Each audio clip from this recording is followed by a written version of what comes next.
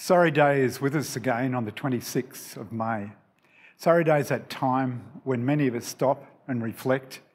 We need to understand the nature of the past to see those generations of people taken away. We need to understand about the reports that recommended all sorts of things like the apology.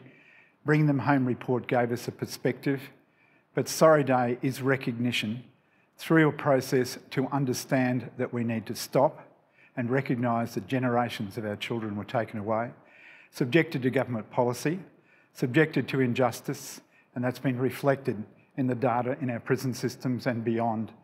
It's a time also to celebrate, and especially celebrate the resilience of Aboriginal people and Torres Strait Islander people throughout Australia. Take the chance this time to recognise the efforts of those people and to begin that journey of healing and to begin that journey of reconciliation for all of us.